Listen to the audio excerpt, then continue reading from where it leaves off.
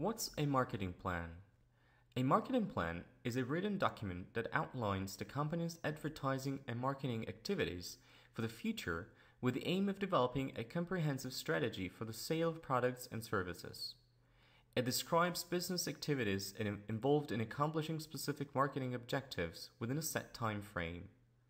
A successful marketing plan should also include an analysis of the current marketing position, a study on the target market, the target customers, and the possible competitors, and eventually a description of the marketing mix tool that a business will use to achieve their marketing goals. Marketing plans start with the identification of customer needs through market research and how the organization can satisfy these needs while at the same time generating some profit. This includes processes such as market situation analysis, action programs, budgets, sales forecasts, strategies, and projected financial statements. It can also contain a full analysis of the strengths and weaknesses of the organization and its management. The marketing plan shows the actions that will be utilized in order to achieve the planned goals. Therefore, it's used to describe the methods of applying a company's marketing resources in order to fulfill its marketing objectives.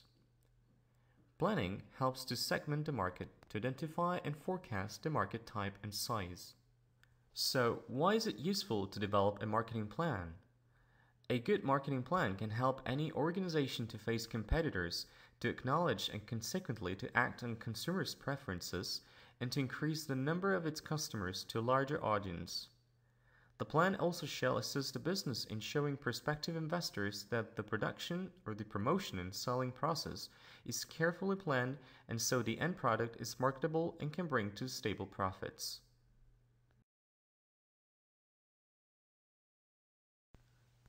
Here is an example of a marketing plan with some sample data: tasks to be accomplished, status of activities, time frame, people in charge, and so on. Purpose. The main purpose of developing a marketing plan is to figure out and to fix a specific path in marketing for the organization. The marketing goals should normally match the broader company objectives. For instance, if an organization is looking to grow in a specific field or sector, they will generally develop a marketing plan that emphasizes strategies to increase their knowledge, their production, and so their access to that specific terrain. Acquiring marketing share, increasing customer awareness, and building a favorable business image are some of the objectives that can be related to marketing planning. The marketing plan also helps lay out the necessary budget and financial or human resources needed to achieve the goals set.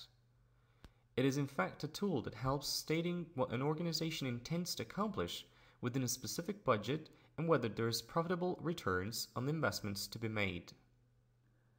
After strategies are laid out and the tasks are developed, each task is assigned to a person or a team for implementation.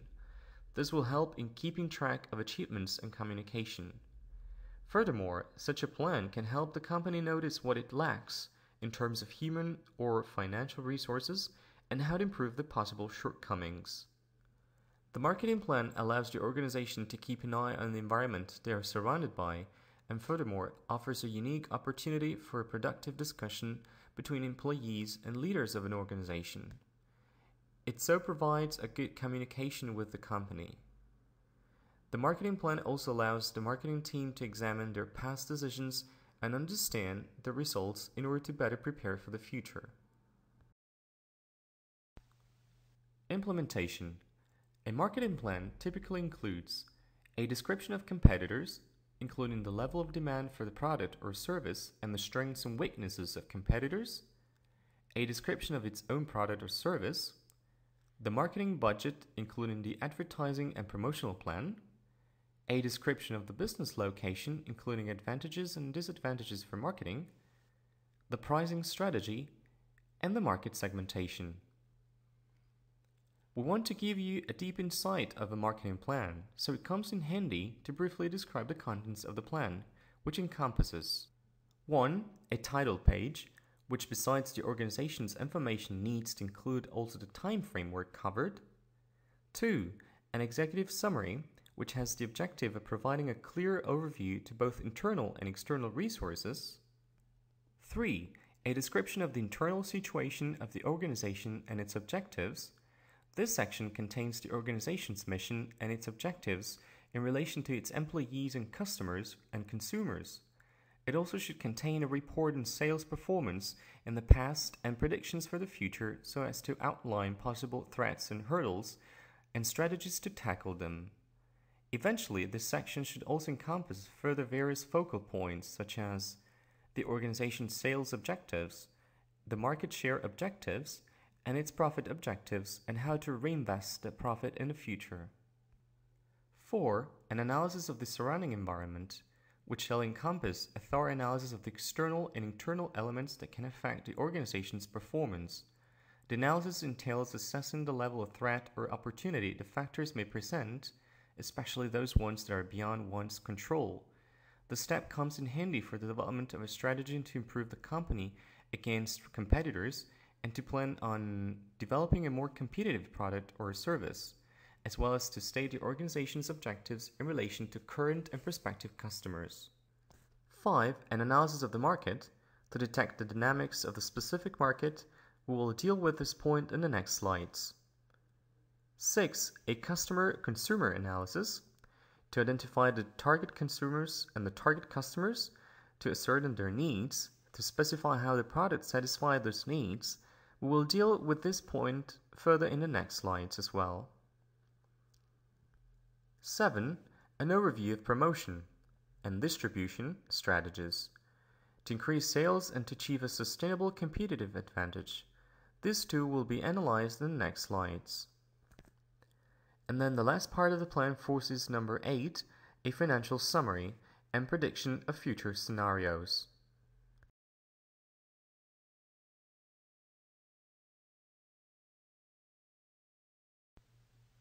First off, a market analysis is extremely useful as it allows any business to assess if a specific sector, segment, or key area they want to serve or to fit in is growing, is mature, or declining. If the sector is sinking, then an analysis of the microenvironment and the macroenvironment is necessary in order to spot the problems. If the sector is mature, then it is useful for the business to adapt to the external forces and to develop a plan on how to grow more competitive. If the market sector is still growing, which is the best scenario, the business shall point out how they will differentiate from the competitors and in what way they plan on becoming a new key actor across the sector, for instance, through the use of innovative technologies. Secondly, a market analysis would help the business in carefully planning actions to favor the product longevity, to obtain a specific niche within the market sector and to find out the possible threats to be faced. Furthermore, it could be useful to make a comparison of national or regional sale of the specific product that would help in finding out the best geographical location for promotion. A market analysis shall entail researches on such topics as global business environment. It helps understand the working environment, for instance, the unemployment rate in the last couple of years and its impact on sales and revenues in the local sector, or the political and juridical pattern in which they will be working in. For example, assurances, licenses, authorizations, fiscal taxation, etc. Or the demographic pattern, namely the population segment they will target and where they live, which products they tend to buy, how much they spend on similar products every year, and so on.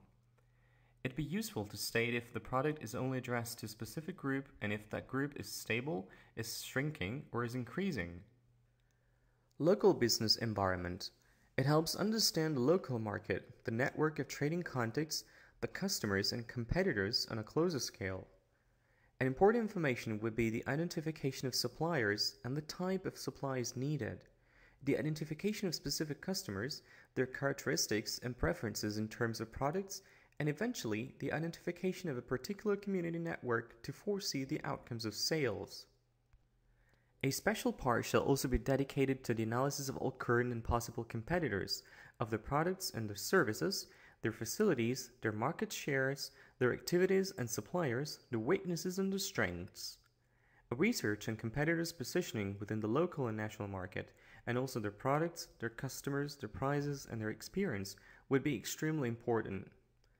So, in a nutshell, we can state that in order to carry out a successful market analysis, a business shall research on the global business environment as well as the local environment, on its suppliers, on the socio-cultural aspects, and eventually on the competitors.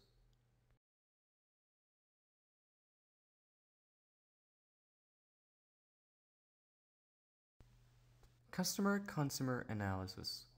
If a business does not know who its customers are or what the customer wants, it cannot meet the customer's needs. It is therefore fundamental to identify the target consumer or customer by describing how the organization intends to satisfy their needs in a better way than its competitors. Therefore, it'd be useful to list the customer's expectations about a specific product and if there may be differences in demand and in competitors' products. For example, quality, price, after-sales service might be sectors entailing differences. It'll also be useful to identify the market segment that will most likely purchase the product or the service so as to adapt it to the likely purchaser. We can sum up this analysis in 3 steps. 1. The identification of customers. 2. The definition of their needs. And 3. How the product will solve the customer's problem or satisfy their needs. So, the identification of a customer, consumer. The first step requires that the business identifies who the target customer is. Be specific here. The more specific this target is, the more targeted the marketing plan can be for the company. It could be helpful to start off by selecting the region, the age range, or in case of business, the number of employees or type of businesses, or the success of the business specifically. Once this is complete, the organization should be able to answer questions like, how many potential customers are there? Compared to a year or more ago, is the number of potential customers growing or decreasing? What is the income or the revenue that the customer has? Where are the customers located? What lifestyle, goals, or other information do we know about the customers? The definition of their needs. Analyzing and defining the customers' or the consumer's needs can be done in various ways. For instance, considering the group's past actions, as the number of people who has purchased the product at some time in the past, or conducting a survey on how many customers would potentially purchase the product or the service, or even determining which problems prevail in order to learn how many customers need a specific service or product to see improvements. And this brings us to the 3rd step in the customer analysis: how the product will solve the customer's problem or satisfy their needs. In the final step of a customer analysis section, the organization needs to think about how the product or the service offered would satisfy the needs of customers and consumers. This brings the marketing plan to full circle as it goes back to the customer's needs and wants. This phase should help answering questions like, why will this purchase the service? What information or data do we have to support this information? Is price important for those potential customers? Is quality more important than price for them? Is the customer likely to seek out other products or services to compare them? Which organization's resources will the customer turn to before making a purchase to gather more information or to get an opinion?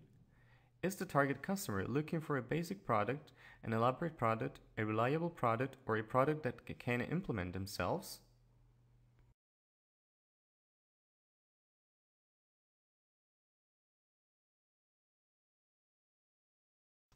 Promotion strategy.